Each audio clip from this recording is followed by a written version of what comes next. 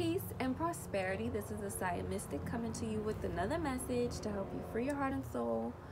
Right now, this is the last time I'm making a video on this, but I felt called to make a video on this. I have had like so many situations pop up, but basically this video is going to be on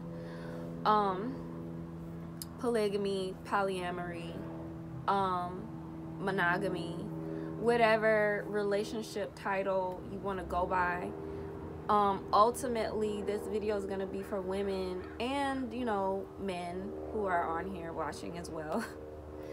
But yeah, I'm going to be talking about just my conclusion on these different ways of functioning in relationships.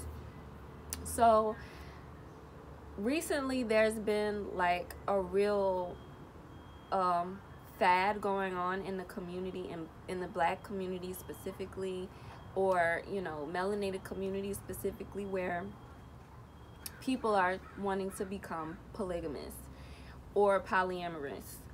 And the notion behind this and people wanting to do this is usually involving, one, that our ancestors did it, and this is like the relationship dynamic that they lived by, and two, that, you know, there's like a lower percentage of men available to women currently in this day and age because of the prison industrial system, and also, you know, violence and all this kind of stuff. So basically, that our ancestors used to do it is the number one reason. And then the second thing is that there's not enough men for the women out here. So basically, in order to make up for this gap, and in order for us to become divinely aligned with the ways of our ancestors, we have to start to become polygamous or polyamorous once again. And so in the beginning, like, me hearing about this information, it was interesting and it piqued my interest. So I decided to meditate on it and kind of just receive messages and receive the wisdom of, you know, how to go about it. Because I've had, I want to say, at least 4 people come to me in my life.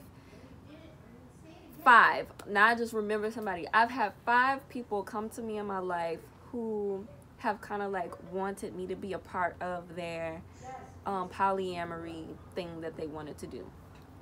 Okay, and every single time it felt, something didn't feel right about it, except for one time.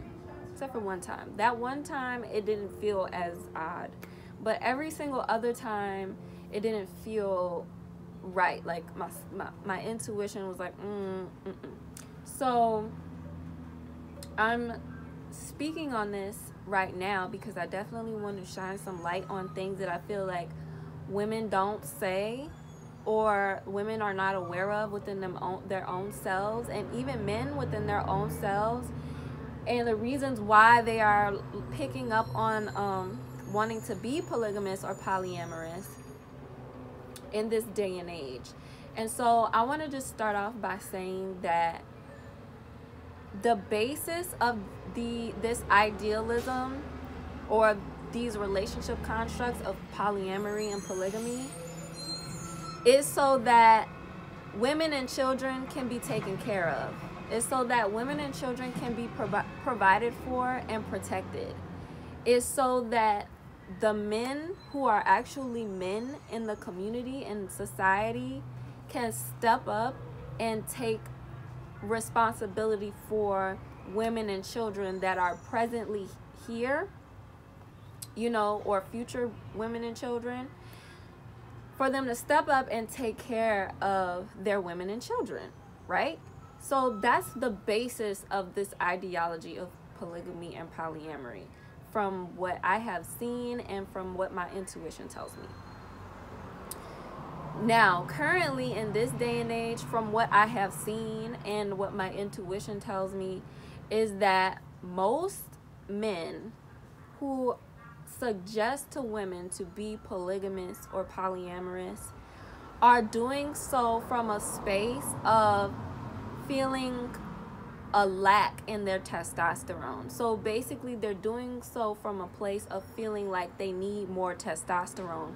Therefore, they need more women around to create this testosterone that they're lacking in. So if you didn't know this fact, the average level of testosterone in most men has dropped by, I think, like 300 or 200. It was like 700 used to be the average level of testosterone in a man, and currently now it's 500 is the average. And if you're below 500, which a lot of men are, right?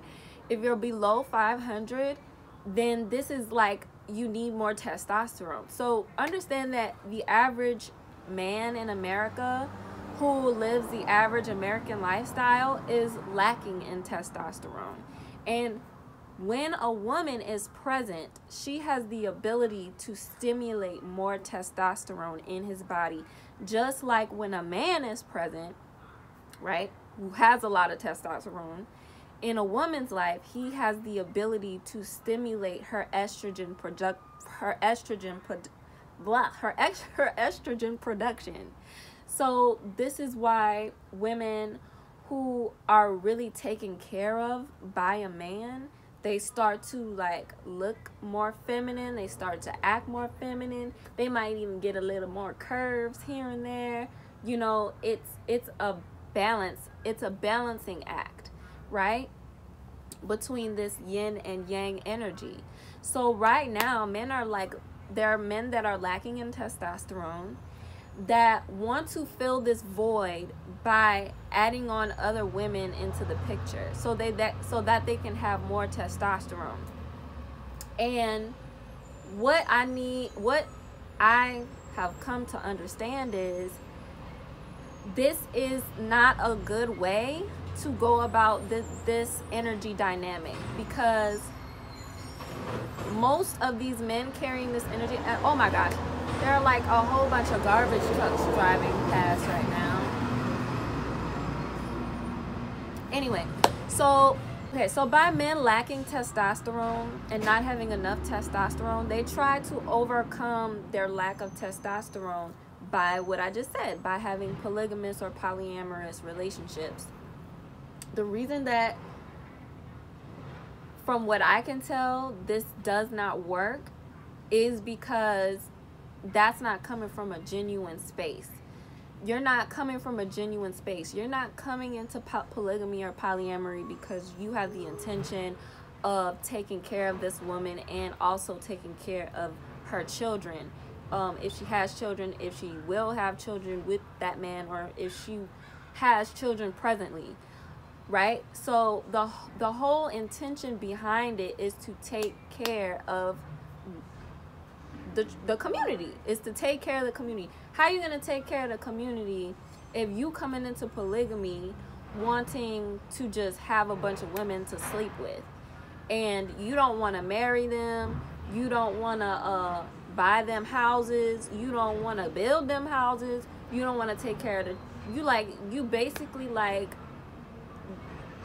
using this polygamy thing as a way to manipulate women into your diabolical scheme.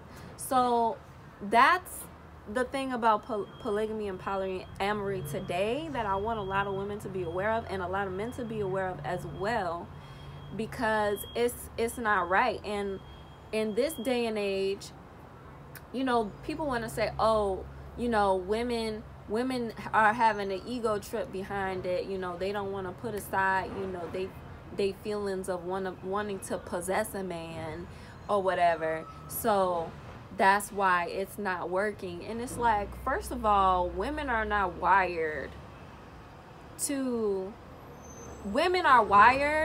make sure their children and themselves are protected and provided for. That's what women are wired to do. So if you have other women coming into the picture and you're not even fully doing that for this woman and her children or whatever she has going on, and you're not even present for her emotionally, spiritually, physically, but you want to add on other people, of course she's gonna not want to do it. Like, that's just the way we're wired. Like, so people, well, I wouldn't say people, but so this is just what needs to be understood about women. And for all the men who are using this excuse that I have to literally, it's my job as a man to inseminate the world, you have low testosterone, because the whole energy behind being the sacred masculine is an embodied level of discipline. You have to have discipline to be initiated into your manhood. There has to be some level of discipline within you. It's not the same for women. We don't have to have discipline, right? We don't have to be disciplined, but you do, because you're wired differently, and you're wired to have all of these impulses and urges, right, that can potentially ruin your life if you don't get it under check, or if you don't get it into if you don't get it in check. So the whole point of these relationship dynamics, like I said, is for the woman and the children to be protected and provided for. And if that is not happening, then it's a Ponzi scheme, and it's it's a type of manipulation that's going on. Because I see so many men who are like, yeah, I want to be polyamorous, I want to do this, I want to do that. Like, do you even have your life together?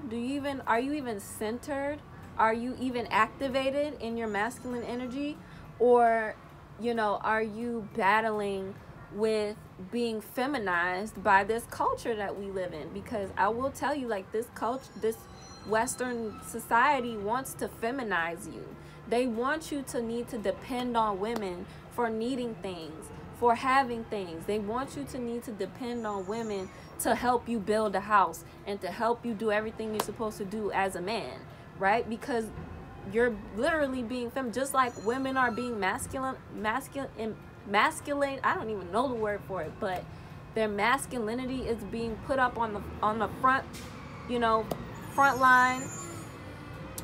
Women are being, encouraged to go to work and go to college and get all these degrees and pretty much like slave all our lives until we turn 40, and then we have menopause, and this is like all this stuff that's being pushed on the women, pushing us into our masculine energy. There's also stuff that's pushing men into their feminine energy that they don't even realize. And a lot of people feel like, uncomfortable in their own natural energy of being feminine. You got to ask yourself, as a woman, do I feel comfortable in my feminine energy? Do I feel comfortable loving myself and putting myself first and prioritizing myself and having a high self-worth? Do I feel comfortable saying what I need, asking for what I need, making my boundaries clear? Do I feel comfortable in my energy, or am I still afraid of what somebody gonna think about me if I speak up for myself, right? So that's the energy that women are dealing. Men, it's like, honestly, I can't tell you specifically what the energy that y'all go through, because I don't go through it personally. But from what I can see, it's a lot of doubt around your ability to be a man, and to step up and to get things done, and to, I do not think that a man should pursue a woman unless he is financially capable of taking care of her and whatever children she has. I don't think that a man should, commit to a woman unless he has it in his heart to do whatever it is that he needs to do for her and those children, right? That is what I believe. And a lot of people, it's a lot of pushback around that, because people don't want to be judged. People want to continue with their imbalanced energy dynamics or whatever. And look, do whatever you want to do. Like I said, do whatever you want to do. However, if you're looking for a certain result when it comes to your relationships and like how you relate to people in life, especially men and women and masculine and femininity, then you have to learn the rules. You have to understand the dynamics of what it means to have a healthy relationship. So yeah, that's pretty much how I feel about, you know, polygamy, polyamory. Also, you know, when it comes to polyandry, you know, like, and women who are wanting to have multiple husbands, I currently feel like, you know, people are really honestly already living in these kind of ways already, but they're not, you know, making it official because there's only one way that's technically legal in the United States to be affiliated, which is monogamous marriage, right? But there are women who currently have multiple men taking care of them, right? I mean, it might not be known to the man, or I don't know, but it's all about what it is that you want as a woman, what it is that you want. What do you want? Because a lot of women worship men, and they think about what men want first, and they want to cater to the man, and that's something that you gotta get yourself out of, because he just wants to please you. He just wants to impress you, because he wants to feel like a man. He wants to feel like the macho man, and he can't feel like a man if you want to be the man and you want to feminize him and always, you know, cater to him and ask him what he wants and do everything for him. So that is basically what it boils down to. You know, as a woman, what is it that you want? You know, because I know, me personally, if I was in a situation and I was married, or I had, you know, this man that I admire so much that I'm, you know, in a committed relationship with, married to, whatever, and he's that kind of man who will come through and has the means to take care of me, take care of my child. And when I say means, y'all gotta understand, this is the soul. You gotta have the heart to do this type of stuff. I don't care how much money is presently in your bank account right now. You know what I'm saying? You gotta have the heart to make stuff happen. You gotta have the heart to make things go the way you would want them to go. It's called honor, right? That's what most men are supposed to have. That's what everybody's supposed to. But men, this is the masculine energy. Honor. It's called honor. So the honorable thing, I would want my man to always do the honorable thing. So if I have a sister who's in need, who's struggling, who has children, whatever, and he has the means and also the heart to help her, you better help her. You better take care of her. You know, it's that kind of energy. So also being able to dissect and get rid of sex being involved, right? For everybody to be sleeping together, that's unnecessary. A man doesn't need to be taking care of you know, all the women in the world and sleeping with them at the same time. That's nasty. Like, y'all, like, that's nasty. Why do you have to do that, right? And so I've also had conversations with men who say that they're polygamous or polyamorous, yet they are with one woman, and they be like, you know what, I feel satisfied.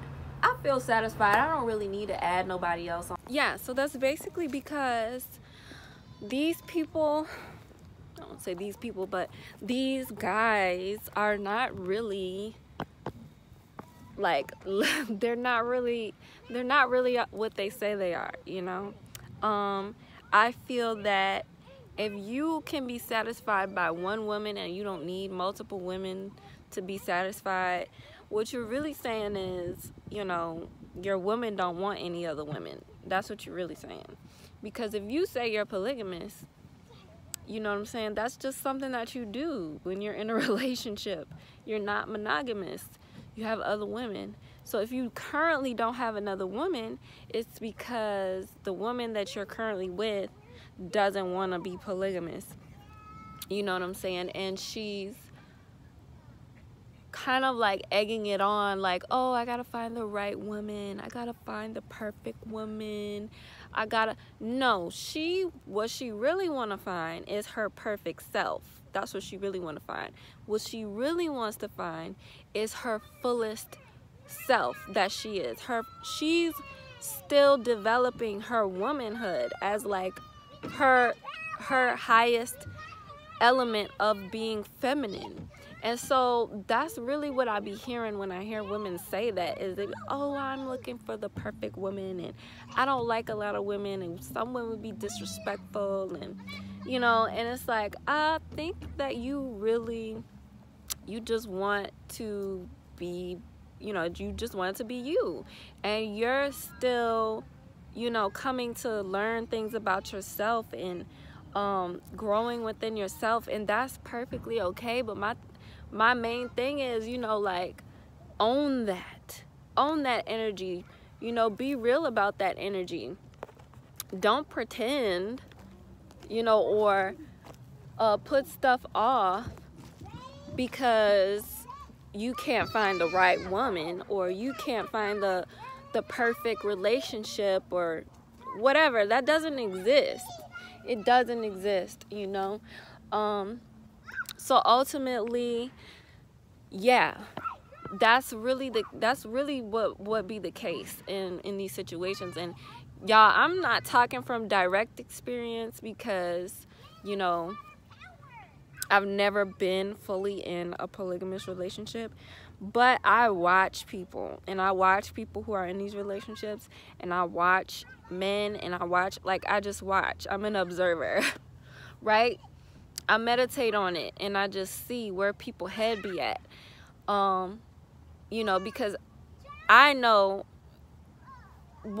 I want to tap into a certain energy and have a certain being about myself. So if I calibrate to this, you know, whatever standard that, you know, polygamous people think you should live by, without first understanding, you know, the pros and cons and what's going on, like, it's like, you know, it's the same thing for being in a one-on-one relationship. Like, you need to understand the pros and the cons and the energy that is at play when it comes to most relationships, and, you know, the struggles that people are having, and you know, the things that you can avoid.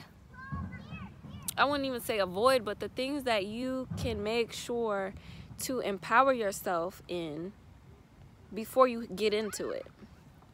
So ultimately, all in all, I feel that women need to develop their masculine energy in a healthy way, you know, so they can stop having such low self-esteem and low self-worth, and getting like manipulated and into these situations that don't benefit them, you know, especially in the conscious community. You know what I'm saying? Like, men nowadays, it's like they're using this consciousness, or, you know, this consciousness,